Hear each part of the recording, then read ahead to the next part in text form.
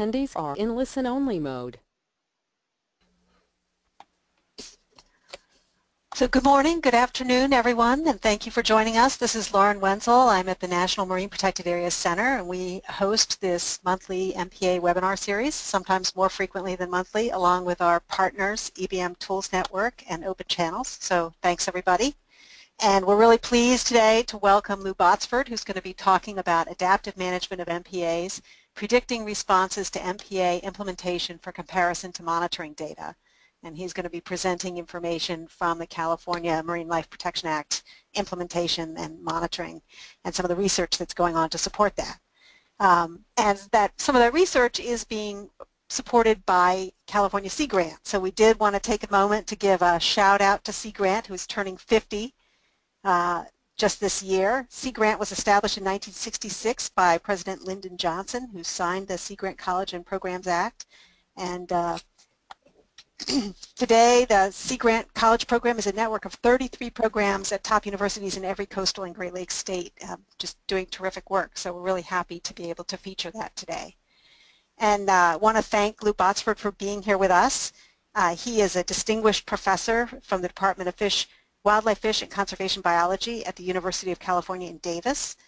He received his BS from the University of California, Berkeley, and his PhD from the University of California, Davis, a dyed-in-the-wool Californian. And he teaches courses in population dynamics, population estimate, and marine conservation science, and has worked on the science advisory team for the implementation of California's Marine Life Protection Act, and also has served on the Scientific and Statistical Committee for the Pacific Fisheries Management Council.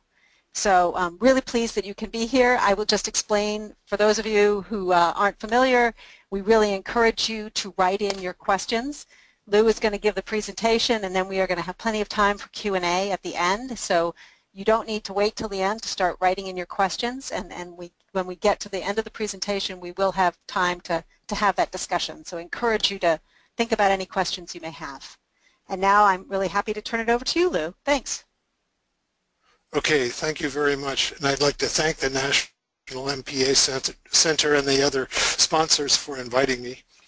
As the first slide shows there, I'm going to be talking about adaptive management of MPAs, or the development of the science underlying that. This is work supported by the California Sea Grant. So I'm mainly going to be talking about predicting responses to MPA implementation, so we can compare those to monitoring data in keeping with adaptive management. And these are my collaborators. Obviously something like this is a team effort, and one of the great things about this MPA effort in California is it's easy to get people to pitch in and help out on projects, so we do a lot of collaborating here. And some of these will be listening in, some of these collaborators, and so if I get a question that I can't answer, we might have to defer to one of them. Okay, this is all done in the context of California's new MPAs that were mandated by our Marine Life Protection Act, passed in 1999, and we spent subsequent years on their implementation. In 2003, we had only these tiny little red areas as MPAs. Then since the MLPA has been implemented, we have many more covering much more area.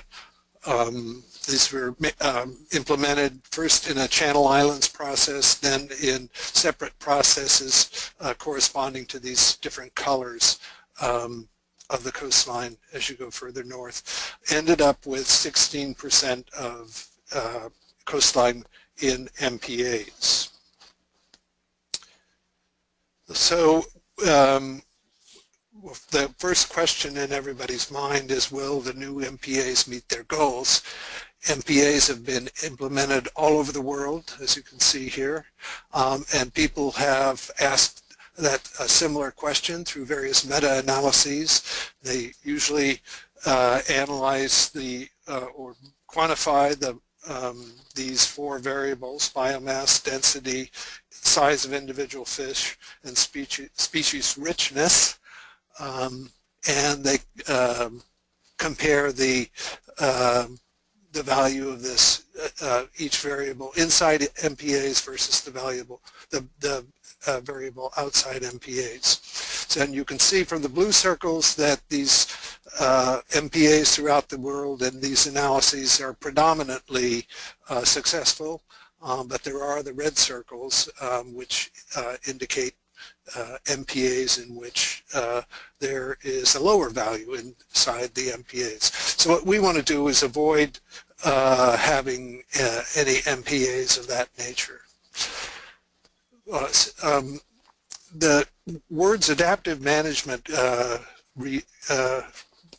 have many different interpretations, but I want to just go over the real definition as handed down by Carl Walters. And another comment to minimize bandwidth, the size of this, I was encouraged not to have much animation, so I've done this without animation. So I'll try to instead of using animation, I'll try to lead you through things with my cursor, so you can follow that. So for resource management, problems usually go through a decision process for their solution, and there may be a number of proposals. For our case, this was proposals of various networks of MPAs, and then we used models to predict what their performance was going to be, the pros and cons of each one. And then the decision makers chose one of these, say proposal number 2, and up until the time of, or the advent of adaptive management, this kind of process often stopped right there. But what adaptive management added to this was that it was a good idea to continue monitoring and seeing how things responded, how the system responded to your change in management. So in our case, it's sampling abundance, biomass, age structure, fishery yield.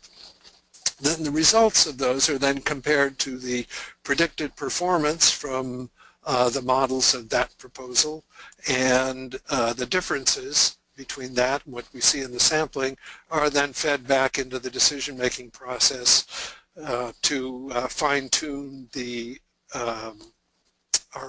either fine-tune the design of the MPAs or fine-tune our understanding. So in a continuous process of what's called adaptive learning. So I'm going to talk about 4 different topics regarding what to expect from MPA monitoring. The first is a description of the initial increase in abundance, and that results from the filling in of the age structure. That will tell us that knowing the level of fishing is very important. So the second topic is estimating local fishing mortality rate. The third topic is a study of when and where to sample to get the most contrast, the best chance of detecting differences. And then the last is on the effects of uncertainty and variability. So I just want to show that we had done substantial modeling in the implementation process, and we were looking at the long-term abundance distributions and used those in decision making. So this is just an example of the kind of modeling that we did, and it's a distribution of biomass along a coastline, with north being upward and to the left. The top 2 are for red abalone, sessile species, and the bottom one for black rockfish, a highly mobile species. And you can see the difference in both cases between no action and this proposal EXB. So if we enlarge this MPA, you can see that there's an increase in biomass for abalone inside the MPA for this rather sessile species, but not outside. On the other hand, for black rockfish, you can see that if we implementing that MPA provides higher biomass extending beyond the boundaries of the MPA because it's a highly mobile species with substantial larval dispersal. So one of the reasons I show you that is that while we spent a lot of effort developing those models, we really couldn't use them for the monitoring. And so for adaptive management, we need to predict the expected near-term responses rather than the long-term responses. So we had to develop what is essentially new solutions to these same models. So we began with answering the question, what happens when fishing is removed from a fish population? And what happens is illustrated here.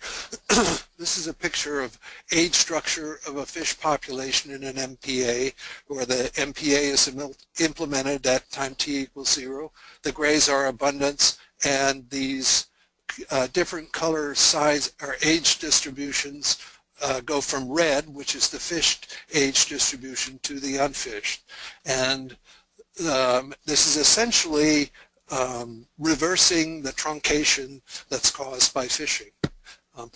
Most people are fairly familiar with this age truncation of fishing, and this is what this part of the modeling is just describing how that happens. So you can see as we go forward in time, you have more and more age classes growing into the fishable size, fishable ages in the population. So the question was, how rapidly does that happen? And the answer was, part of the answer is that it happens, that the ratio of abundance at a certain time to the abundance that you start with goes to a value of m plus f over n, where m and f here are the natural mortality rate and the fishing mortality rate. So that's the ultimate value, and it approaches that at on a time scale that's set by the natural mortality rate. If you want to see the equation for that, that's in this paper,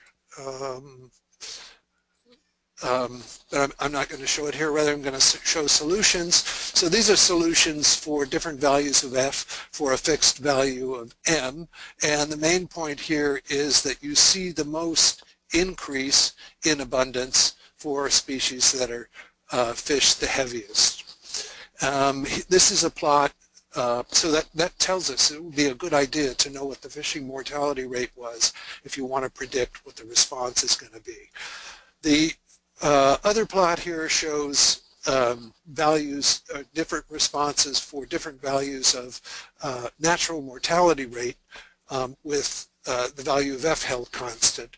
And the message here is that you're going to see much greater response for species that are long-lived, have a small natural mortality rate. So the other thing that happens here is this rate of approach, asymptotic approach here, is determined by this natural mortality rate, but that doesn't show up too much in this. So this means that the species that you're dealing with matters, or that the response is going to be different for whether you're dealing with a long-lived or a short-lived species. So the take-home message from that filling-in analysis was that the increase in biomass inside an MPA is going to be greater with higher fishing. So it's important to know the local F and sorry, but these things seem to be hopping around.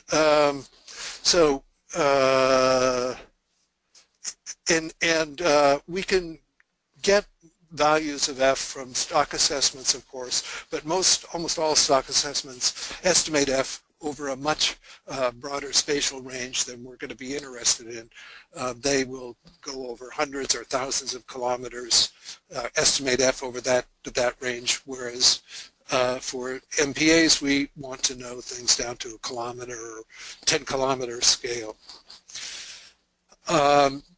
The second message is that it would be nice to know what the value of M is, because it determines how fast that level is going to be approached. And we can sometimes get that out of stock assessments, but even in stock assessments, that's the thing that's really difficult to estimate. But we usually have some sort of sense of how long-lived the species are that we're talking about. And the last take-home message is that this is the initial effect. This is the initial effect, the first thing that happens, so it's a good thing to be looking at. Other changes, for example, greater recruitment to the fishery and changes in species composition that might depend on species interactions in addition to the populations being of different sizes. Those things will probably take longer. So since we needed that estimation of local fishing mortality rate, we developed a method for estimating that, and that's described in this paper that was headed up by Will White, and it's in press in ecological applications, but you can get it using this DOI number.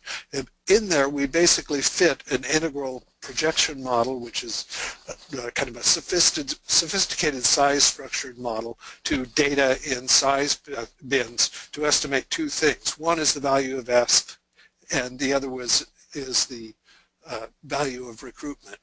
So this shows the model that we're using in this continuous line and what the data might look like for several values of F, ranging from 0 up to 0.1, which is a common value for fishing rather long-lived species. And one of the interesting things about this is that there's really not that much difference between the size distributions as we go over this range. I don't know if you would pick that difference out just looking at these things by eye, but the estimation method does a really good job at it. So here are some of the results. It's a Bayesian estimation method, so we can look at posteriors. These are for blue rockfish and gopher rockfish at Point Lobos. And the points are, posteriors are clustered right around point 2. And that can, for blue rockfish, and that can be compared to the prior, which we took from the stock assessment, the estimate of F over a much broader range. And it's important to realize that this is a value of something like twice that. The estimate is twice what you would get from the stock assessment that gives you a value over a much larger range. So that indicates that it's important to do this local estimation. Again, and this is rockfish, same thing, little broader distribution of posteriors, and again, different from what the prior was taken from the stock assessment. So the take-home message from the new estimation method is that we have the ability to estimate local fishing rate from size abundance survey data, and moreover that we can estimate the process error, that is noise and recruitment, and the measurement error separately. And the measurement error would be the error in estimating abundance. The reason we can do that is because Will formulated this in a state space manner that allows you to estimate these things separately rather than having them be confounded. The next study was headed up by a student of mine, Liz Moffett, or former student of mine now, Liz Moffett, and what she did was calculate and plot the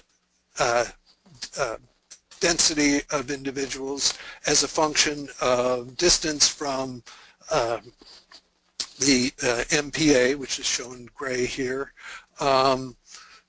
as time went on, and she did this for a bunch of different values of widths of MPAs, larval dispersal distances, home ranges, and then what we tried to do, or what she tried to do, was come up with some kind of general rules of thumb that could be used in deciding where to take the sample.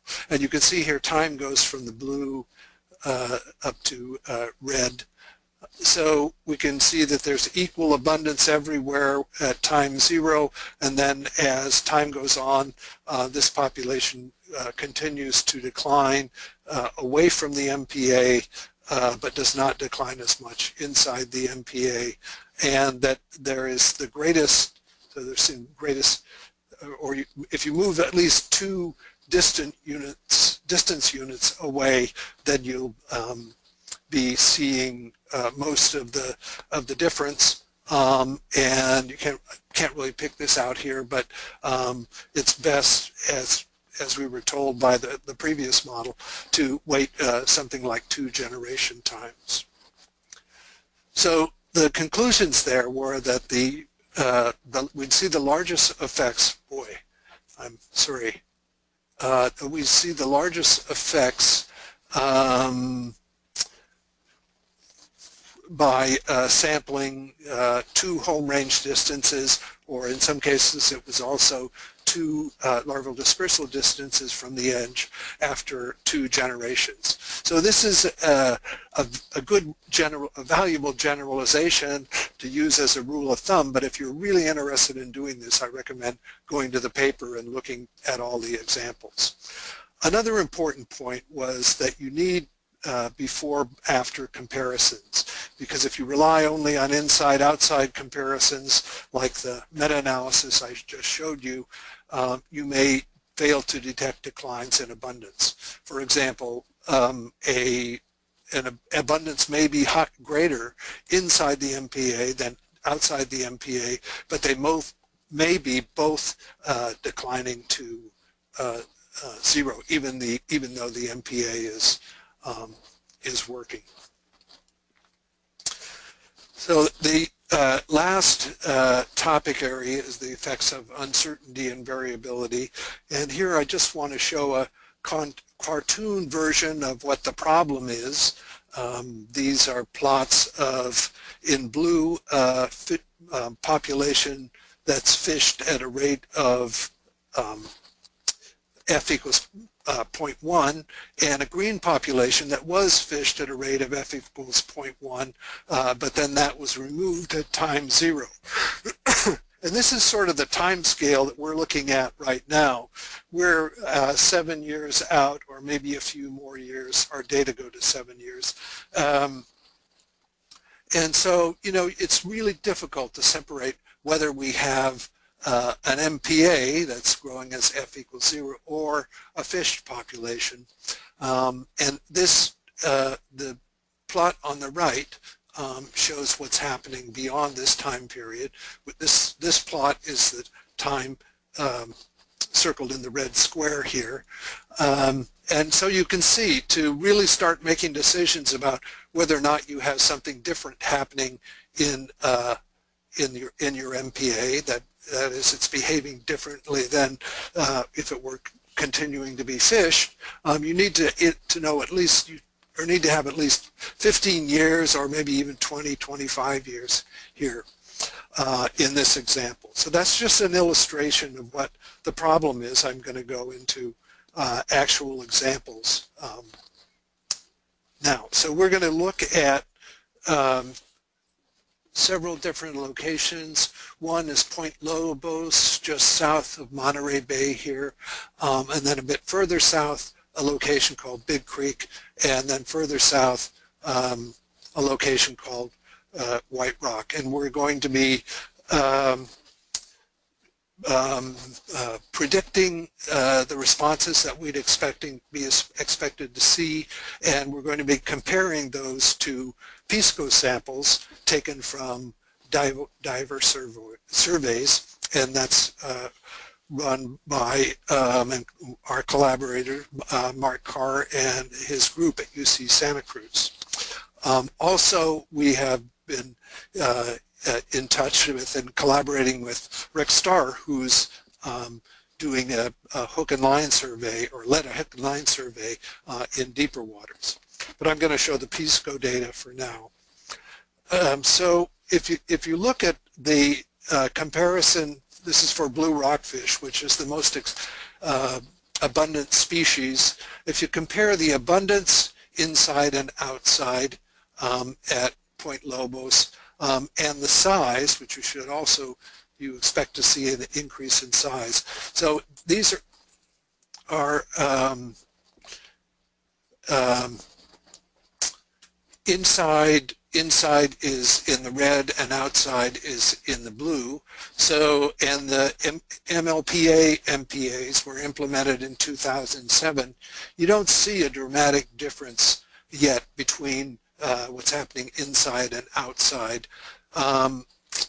Here we're kind of fortunate in having earlier data at this location because there was an existing MPA there, but even that doesn't show a lot of difference. And the same thing for size. There's not a dramatic increase in the mean size of individuals. And that same thing is true to some degree in Big Creek, the next location to the south, and also at White Rock. We don't have as much data from White Rock. So that was kind of a concern, and so we started looking at this more closely. So we got the data from Big Creek here plotted, and from White Rock, and from Point Lobos in the time since 2007, which is the time when the new MPAs were implemented at these locations. And they're obviously not showing an increase, but looks like they even show a decrease. So we were wondering about why all that was happening. So the first thing we did was estimate F for blue rockfish for Point Lobos, and this is the one I showed you. The value of F at near Point Lobos was 0.19. The next one to the south, the value of F at White Rock was 0.1, and the estimated value at Big Creek was essentially 0. So very, very low fishing mortality rate. And that sort of follows the order in terms of distance from the Monterey port, so it's not surprising, but it also gets closer to another port to the south, so I don't know how much we should make of that, but there are believable results. The next thing we did, or the other thing we did when we were estimating F, is from the size distributions, is we estimated recruitment variability. And this is a plot of recruitment variability over the years leading up to the implementation in 2007 at this location.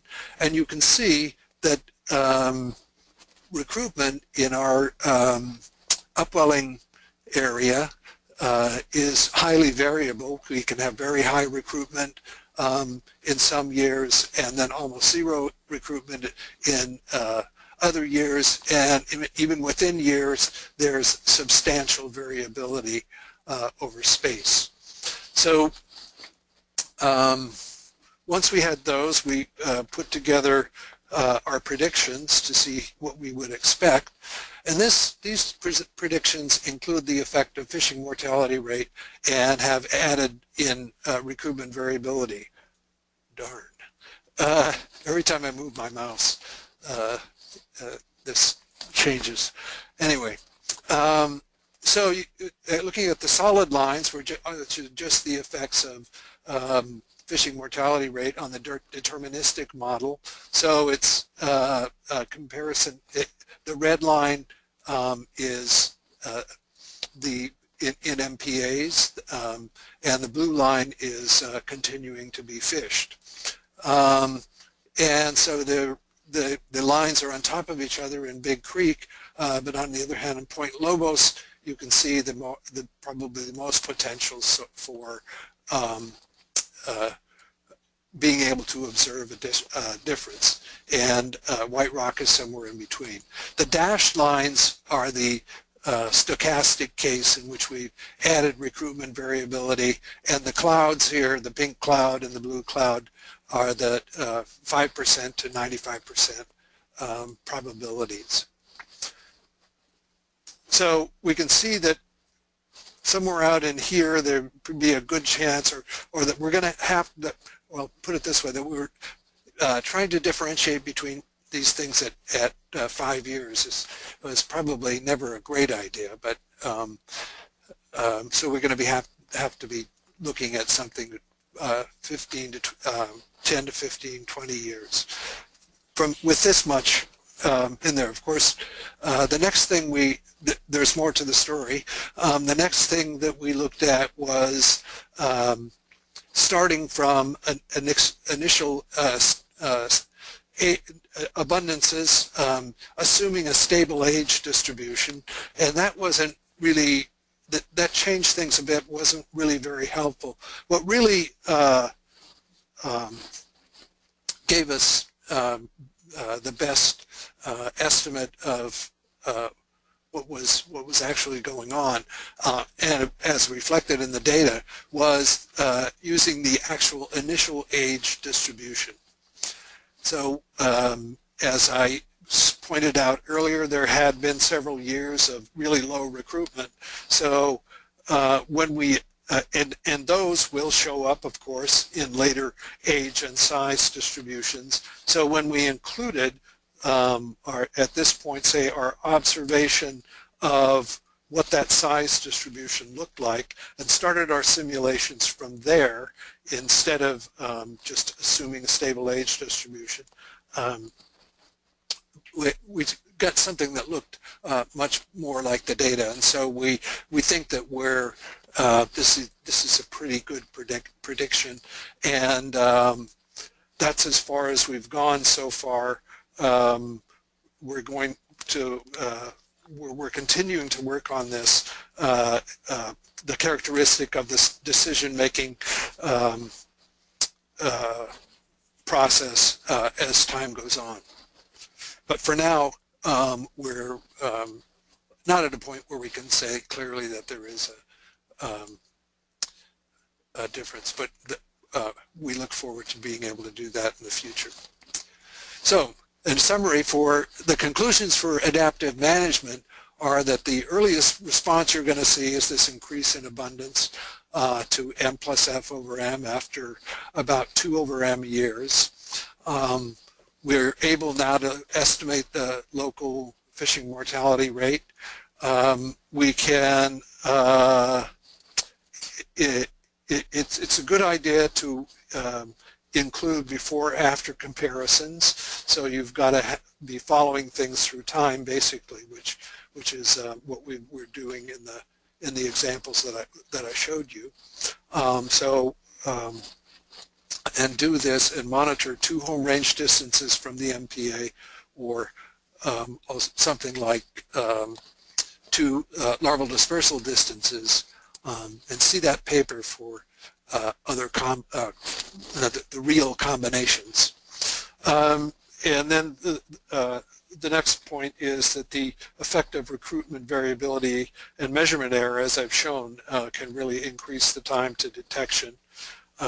And last point that we made was that the effects of initial age and size structure are going to be important and interfere with the ability to make a decision. So our next steps are to follow up some on this decision-making process, continue to work on that, and began the organization and evaluation of other California data. We're just starting a project in collaboration with the California Department of Fish and Wildlife, where we're going to be working on these next 3 bullets. The evaluation of California monitoring data, methods for integrating MPA and fishery management, and analysis of ROV data.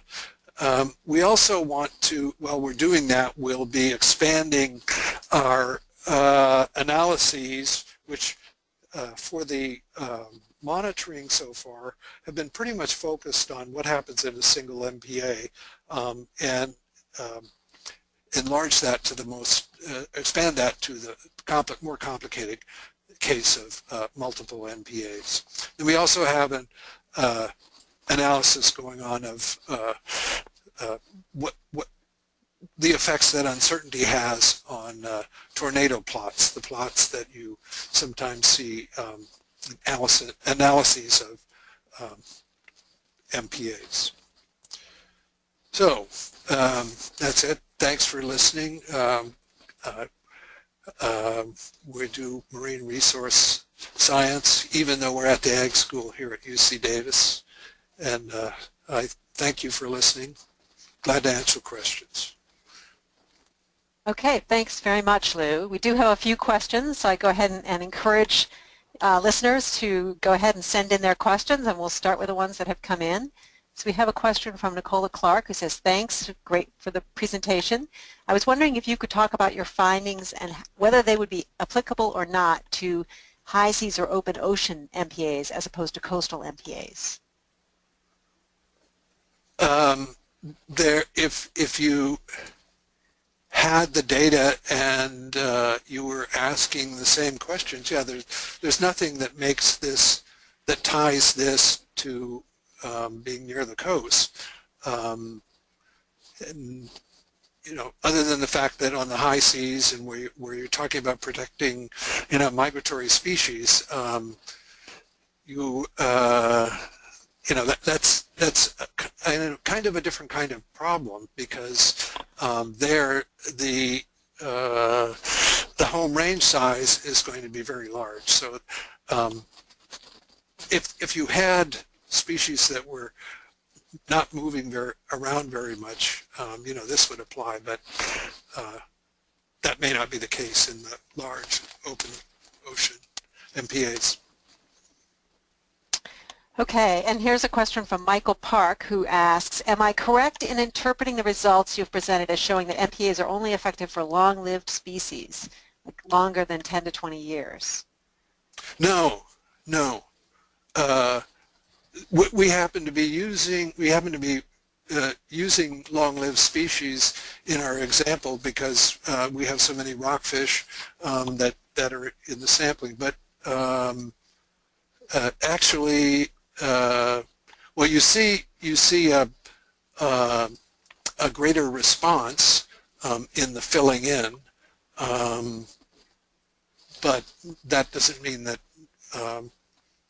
there would be only responses. That means that in that aspect of it would be easier to detect, but it doesn't mean that that there's no response for other species. Okay. So here's a question from Todd Stevenson who is commenting that adapting MPAs to new information is challenging because adjusting the boundaries in any direction often requires intense consultation with numerous stakeholders. Do you know how people in California are planning to deal with these social and political dimensions if new information becomes available that suggests the boundaries require adjustment? No, not my department. Of course, very important, but we're not even close to that. But in California, I don't know how much history you know about the history of the MLPA process, but it began with a train wreck. So we're very sensitive to having a transparent decision-making process. Well, the other part of Todd's question is that you mentioned the need to obtain before-after data, not just inside-outside data. Are BACI designs still viewed as the gold standard for MPA monitoring? And if so, why aren't they used more? I don't know why other people do what they do. So I just think we need a social scientist. Yeah, right. Yeah, figure that out. So if you're not keeping track of what's going on over time, then, as I said, even though you have greater density within the MPA than outside, they may both be declining to a low level. In other words, an MPA may be working but not preventing. Fishing outside may be so high that you're not able to prevent ultimate decline of the population. Right. This is the So cumulative impacts. and they change the way they do that. So here's a question from Cindy Dawson, who asks, did you run the analysis removing the young of year altogether?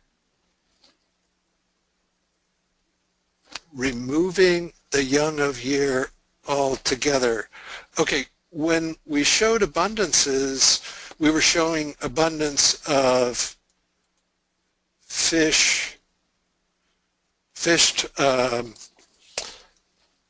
sizes, so we weren't including young of year.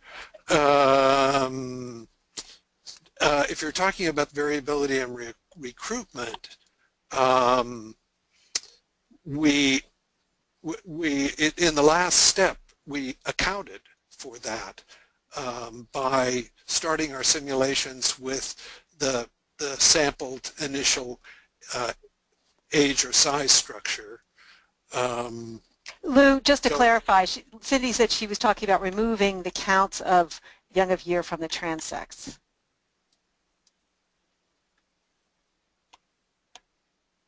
For abundance. Removing the count of young of year from the transects. Well, in the transects, we're only looking at individuals greater than a certain size.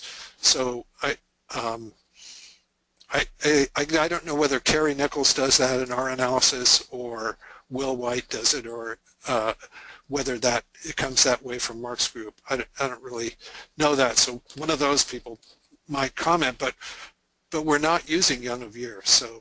Okay, and I would just add too that all of these questions are being captured, so we can follow up more extensively offline if there's, one of the partners or authors on this. Yeah, I'm happy to do that. Yeah.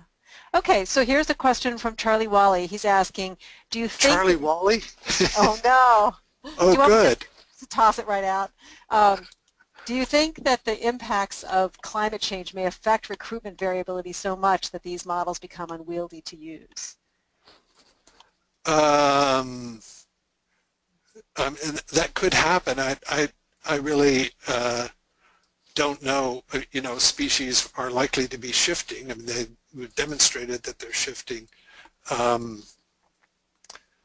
So I really, those kinds of predictions I do when I'm wearing my other hat, but I haven't really worked very much on how much things are going to, the quantitative consequences of how much things are going to change over space. But it's certainly going to be a problem. We just, I haven't done anything on that.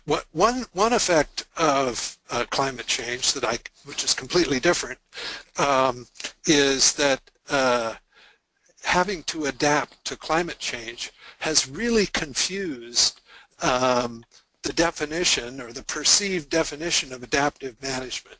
So when you tell people you're working on adaptive management now, they automatically think you're working on the effects of adapting to the effects of climate change. So it's a bit of confusion. That's an interesting point, because I think you're right about that. The climate folks have kind of taken over that term, and I think what you're saying is that term has a long history and use before it came into the climate world. Yeah, yeah. Interesting. Even Charlie Wally is confusing though.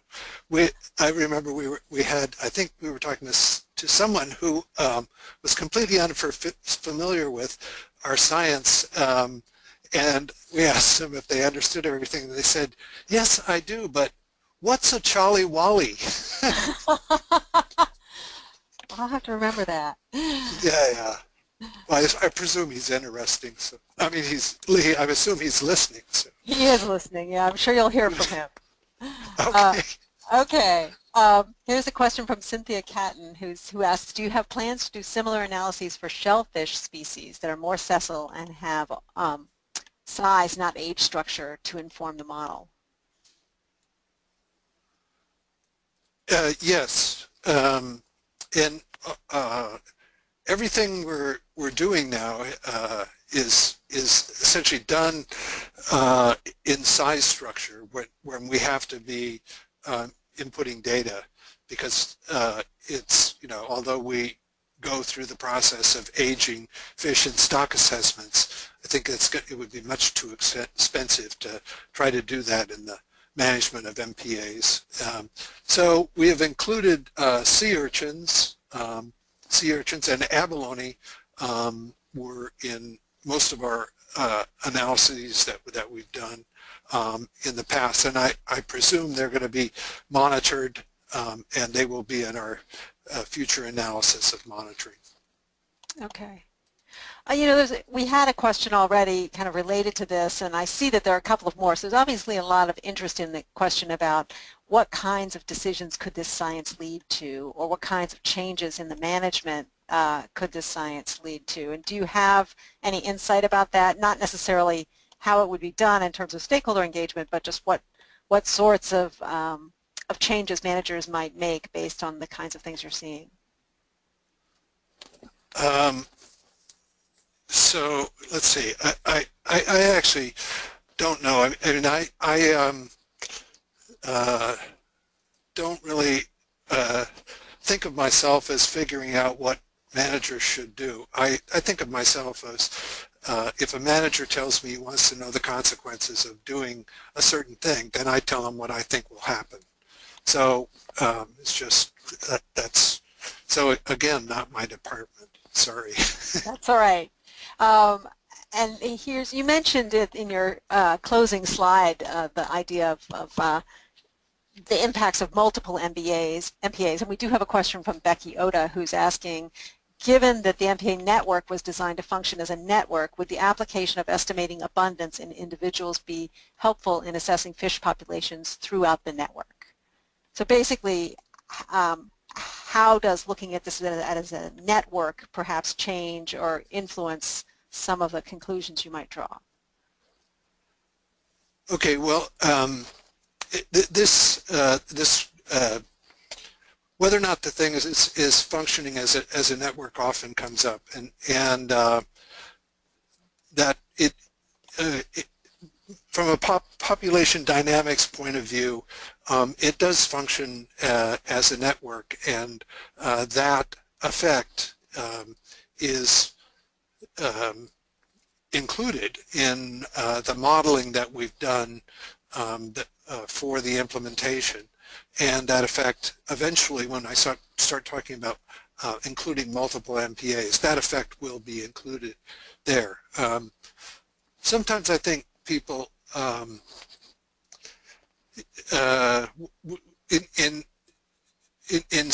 trying to figure out whether something's operating as a network, I mean it almost assuredly is, but showing that would be require a big experiment to show that there's this network effect. I mean, in population dynamics, the network effect is basically that for individual MPAs, populations will persist inside an MPA that's roughly the size of their larval dispersal distance, roughly speaking. So, and that holds up until the point that you've covered a certain fraction of the coastline, and that's something like, in some cases, 35%. And so that, and the fact that then a species of any dispersal distance will persist. That's what we refer to as the network effect, or network persistence.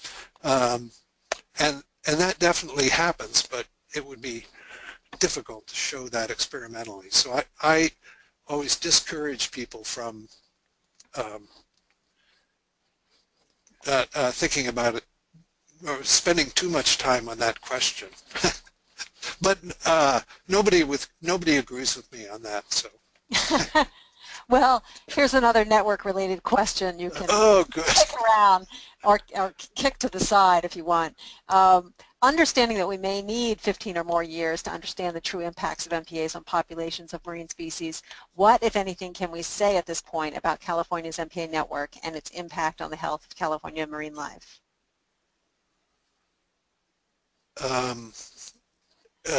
Asking for that big picture take-home point, I think. Yeah, we can say that that we haven't demonstrated that these things using the data that I talked about, we haven't been able to demonstrate a positive effect. But what we have demonstrated is that it's too soon, and this is backed up with data, it's too soon to be able to detect that. So it's definitely, there are definitely scientific reasons for waiting to see before you make the final decision. And Lou, do you know if work like this is happening elsewhere in the state, or is this the first work of its kind happening in California? Modeling for, I don't know of anyone else doing modeling for the interpretation of monitoring data, that is looking at the transient responses, especially not to the degree that we are. So I don't know. There's certainly other people modeling MPAs in the decision-making process. There was a group at Santa Barbara.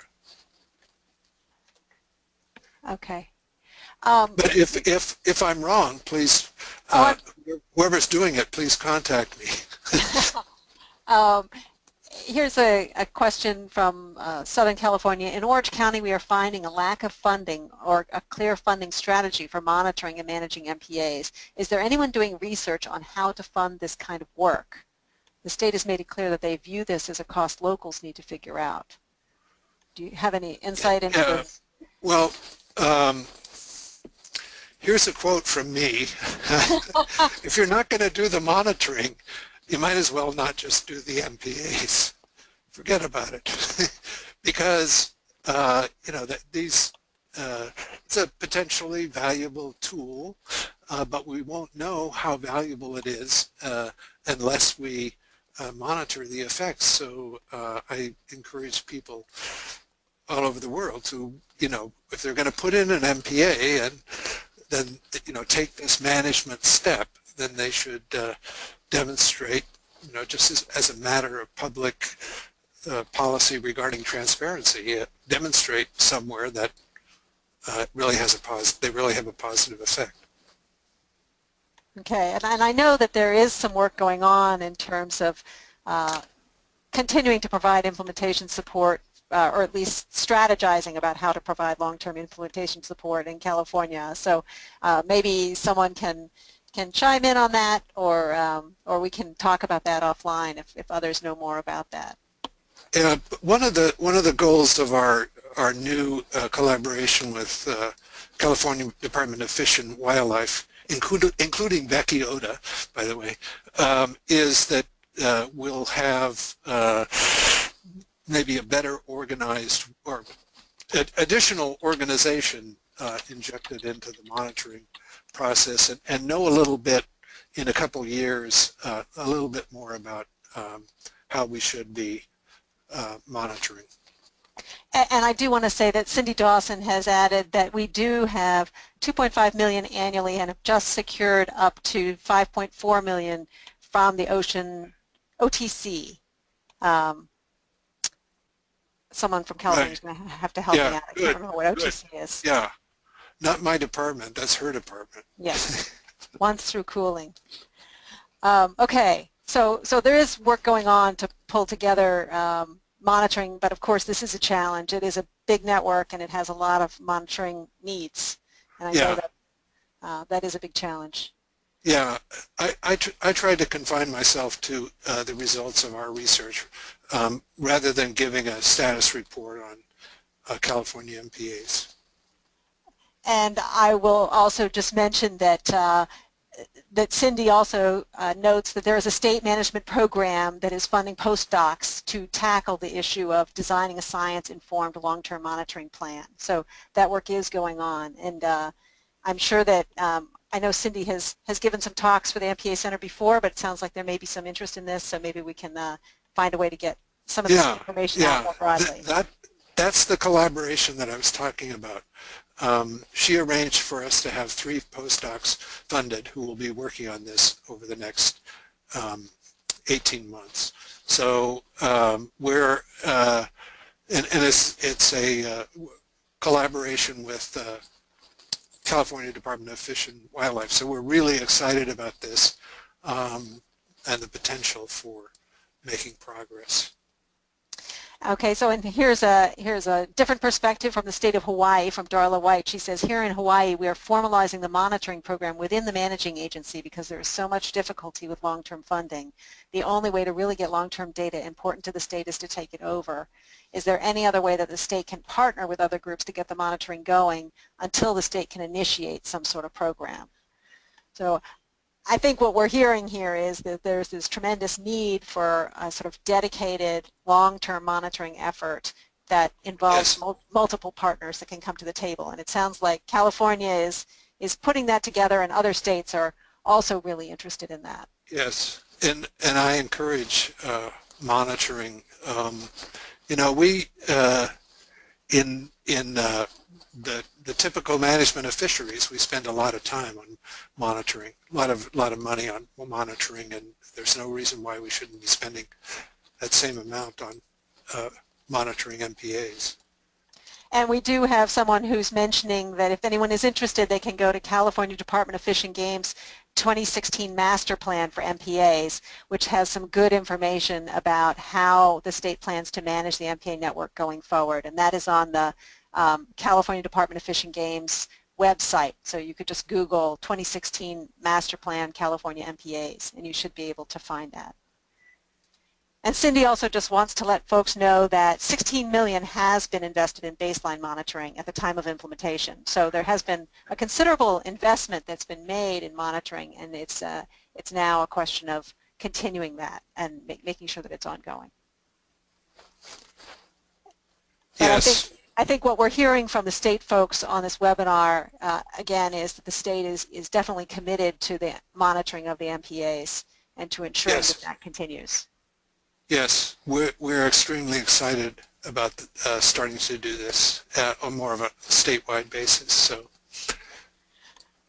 maybe I could give a webinar in 18 months. We will call you back and ask you how things are going. And I think, you know, go ahead. I want to thank Cindy and Becky for chiming in. They're my collaborators on this. I think one of the big take-home messages from this webinar is just the crucial importance of MPA monitoring, and that it really has to be partnership-based because we have university researchers, we have state agencies, and other partners who all have a vested interest in this and need to understand what's happening and how these MPAs are working or are not working as anticipated, and eventually what that means for their management. So Lou, I don't know if you want to say any last words as we wrap up here. I'd just like to say that that's a good summary. That's the enduring large-scale message, is that monitoring is important, and we're figuring out how to do it. So, and again, I'd like to thank my collaborators. Obviously, I couldn't do this by myself. So, all right, and I would like to thank everybody who, obviously I'd like to thank Lou for providing this really interesting presentation, and all of the people who wrote in, and also those who chimed in on this discussion. And I would just encourage folks to go check out that California Department of Fish and Wildlife website for more information. And thanks everyone for joining us. And this recording will be posted on Open Channels, so if anybody missed it or wants to go back, you will be able to do that on Open Channels. Thanks.